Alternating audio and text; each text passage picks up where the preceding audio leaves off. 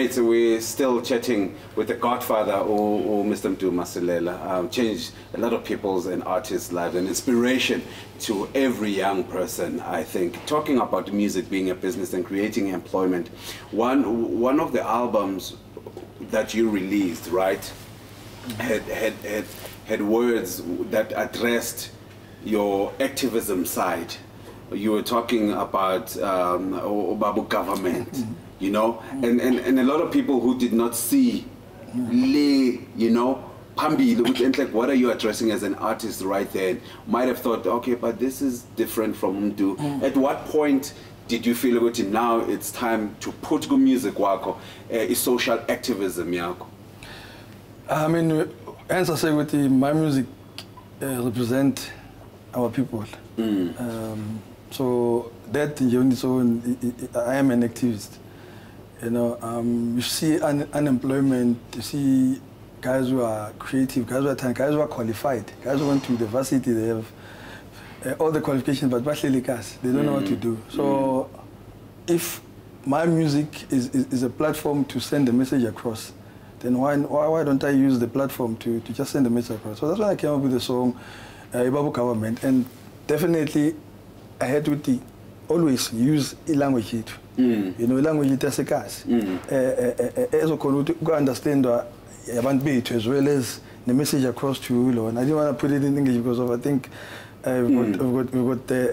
we are rich in culture in terms of our where we come from. Our ethnic languages are rich, and I'm always adamant to bulala culture. It is Zulu, Sotho.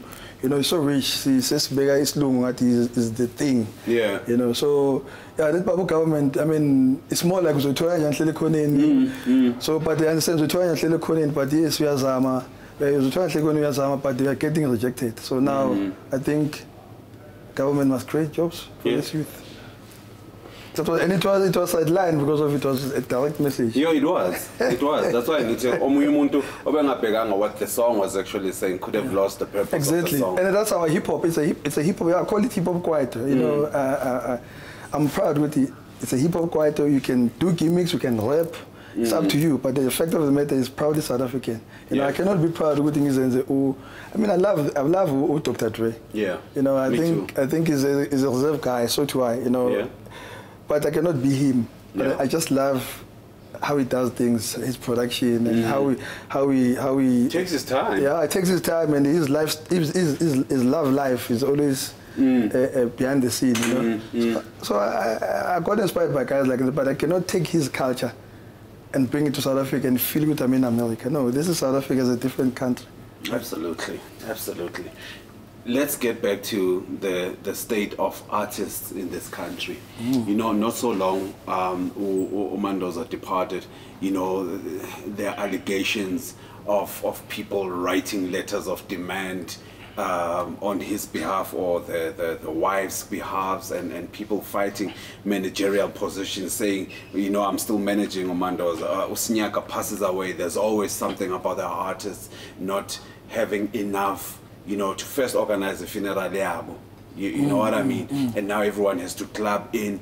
Politicians come in and promise this and this. About Matlatini, Pastor, no Brenda, Pastor, and we can name many artists, even Usbu from Michiskop, even. You know what I mean? Going back to Abawi, Abashanti, all the, you know what I mean? Yeah, you know. Come on, man. Willis, man. Willis, you know what I mean? There's always a cloud that follows Maseba Hambi Lebon. What is it that we need to do in terms of Tina as artists to make sure that there's no organization that is comprehensive right now? No, there isn't. I mean, firstly, what I can say, you know, enough is enough to those opportunists whom they rob the widows. You know, that's actual wound to look. You know, it's bad. You know what I read. It's so bad. Yes. Really bad. It's shocking. You're robbing a widow whom on a bed and the breadwinner passed on. And when they're still gonna put a tombstone on a living a woman, to the deepest hole, because of when you are so selfish. You know, enough of those people who are claiming that they represent people and all that. It's time for us to stand up. I spoke to a couple of artists, and they say, you know what, Mdu, it's bigger way.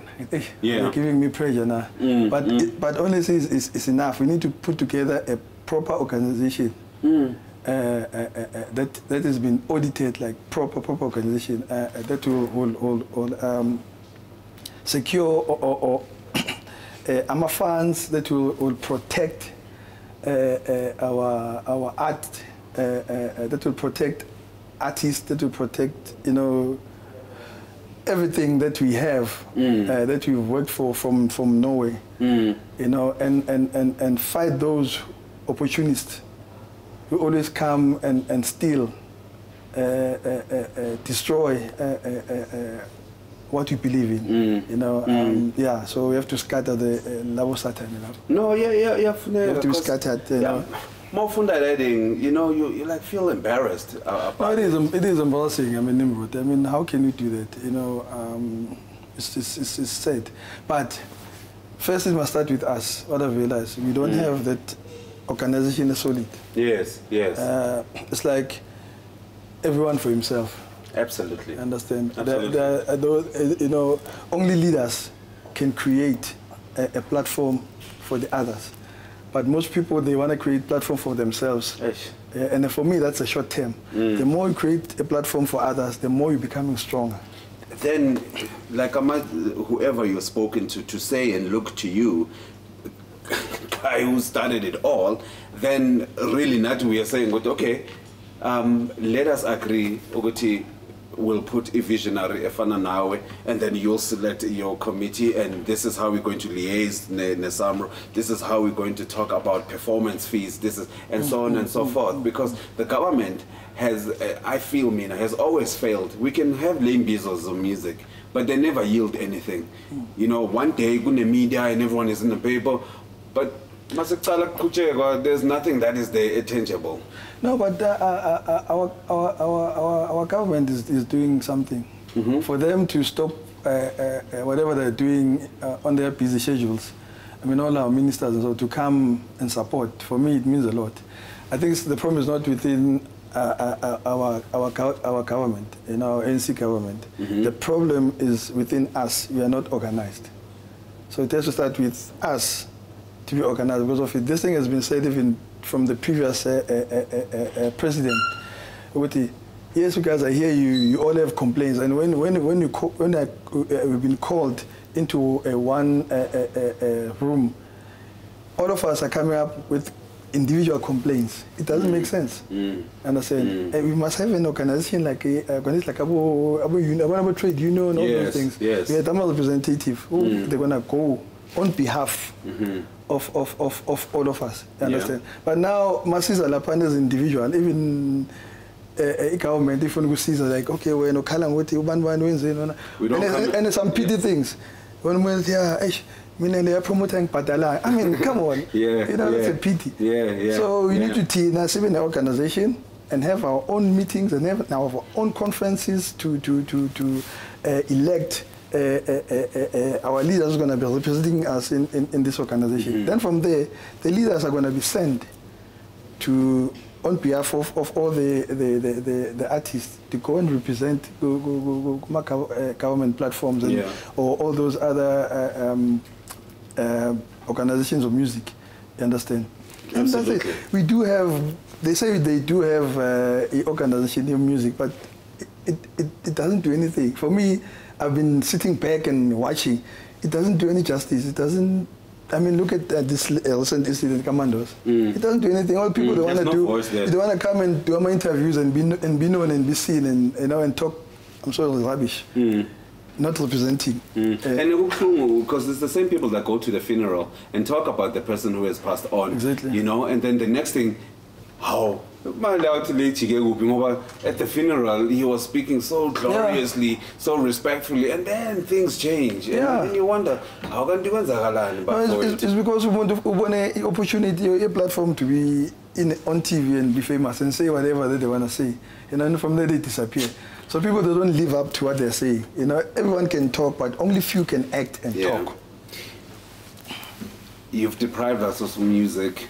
So what are you doing? Who's benefiting from your talents apart from music?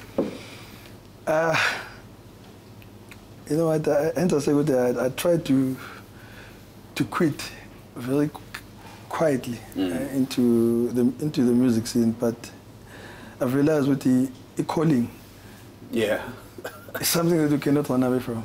Yeah, I'm sorry, but I'm going to say this: say toilet, that voice is there. Yeah, go. Yes. When I'm doing music, you ignore that voice. You go to malls.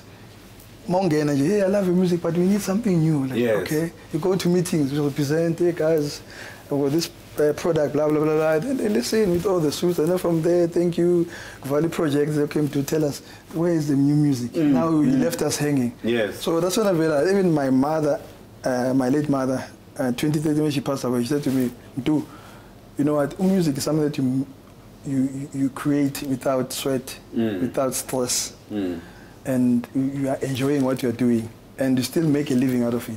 So why are you depriving that kind of a talent, and then you pursue this talent as a part of stress? Sometimes in stress, hey, I'll lie and all that. But music, you know, ones are with passion. So meaning it's your calling. Please do me a favor. Whatever you're doing is fine, but never leave music, because if you leave this creative world, God will switch off all your doors, and then you know. So therefore, I can't quit. So we will hear something in the near future. No, there's something in the near future. And, And privately, businesses, how's that going? No, I mean, everything's going very well. Yeah. You know, I've got good partners that I've partnered with in different businesses. Yeah. But all is well. Okay. And we have one goal to create jobs. Yes, absolutely. And to make sure that families have something on the table, especially men. Yes. You know, when in daughter is a go eating 20 rand. You know, if you don't have a vision, it's 20 rand. But if now we know about this guy is a guy on Abantu and he comes to you and says, listen, I'm going to too tight. You know, you think, okay, the mutu don't have a go. I mean, definitely needs help. Yes. So by giving that person more, you're not giving him, but you're thinking of people behind him, the family. You understand? Yeah. So I think as I'm out, it's time for us to understand one another. In business or in life, things go up, and then goodness cards what is it. But what is important? Do not fall down. Yeah. I think it's better for you to kneel down. Yes.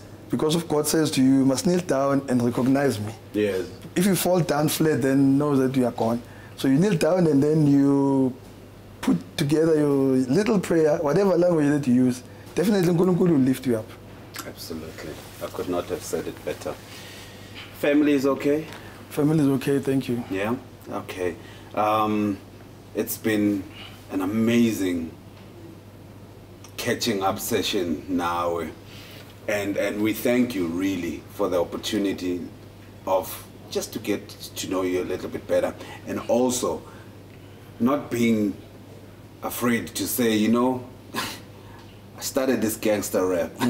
No, you know, is this the thanks I get? Yeah, you know what I mean, because without that, then we don't have any. In fact, the rise of urban music like Kwaito should be part of our studies, cultural studies, even universities. No, you know, overseas they're studying with Tupac right now. They're studying hip hop and the origins of hip hop. There's no reason why Kwaito shouldn't be. Just out of the blue, this music captured South Africa. It actually did. I mean, Youth Theatre 1994. I mean, we were part of that youth league. They were so angry with, you know, why should we have peace? You know, and this music, yes, we want youth calm it down. Yes. I'm passing it to looking forward, looking forward to be better people than being fighters. You know, like, you know. But look at what we've produced since then. We've got CEOs, now about Nimrod. Yeah. You know, with a whole lot of leaders, you understand, whom the younger generation are looking up to. Can you imagine if at that time said, no, I see Hlagas in South Africa, so that music played Kwaito music, it played a very important role. I mean, every guys went to varsity because they wanted to better themselves. Our calling Vela was to send music across, you know, to work with emotions, to motivate. Yeah. They are CEOs, some they're owning big companies, you know, through Absolutely. this music. And I'm proud to say, when I meet them, they always say, you know what, that music made us to be who we are. Yeah. You understand? So as I say, still you cannot deprive that music and think that we are our cousins, are American. We are not Americans. This is South Africa.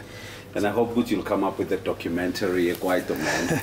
Definitely. It's on you to do it. I wanna do that. I wanna put history down. You know, right. Yeah, we must record the legacy. No, for sure. Thank you. Mdu, it's been an absolute pleasure. No, it's my pleasure to be here. My goodness, it's like sitting and having tea with Al Giro if you love jazz. If you love hip-hop, it's Dr. Dre or Rakim. If you tandem Paganga, then you'll be sitting with the Soul Brothers. If you like traditional Zulu music, then you'll be sitting with the Lady Smith, Black Mbazo, Puzi Kemi, Sumfaza Mnyama. You know, Mdu sits on that table of the people that started a wave of music that will define this country in a way that we've never expected. And it resonates up until now. Captured with his love for music. Who knows, we might just get to enjoy another studio album from this great artist. We'd like to thank Mr. Mdu Masilela for coming to the show, the legendary and founder of Kwaito Music.